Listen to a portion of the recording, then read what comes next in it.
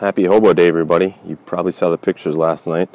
I'm going to make like a human dolly here and show you the real damage to Compton Alumni Stadium's natural grass field. Today, the number 7 ranked Jackrabbits are going to end a 2-game skid hosting Southern Illinois.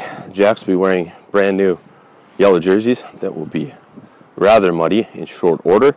There's lots of rain this week, and then last night, Brookings High playing its homecoming game on this very field and doing a lot of damage to it. The Jackrabbit is under there, I assure you. But it's also windy and cold, so you've got that going for you. But it's going to be interesting, man. We'll see if one or both teams make any sort of adjustments to their game plan based on the subpar track. Everybody knows this can happen here from time to time, given the arrangement between the high school and the college to share this natural grass field, and this is the result today. So we'll see what happens, but no matter, I will be in the press box. I will have coverage throughout, and thanks for being here. Another week of South Dakota State football coverage, Argus Leader Media.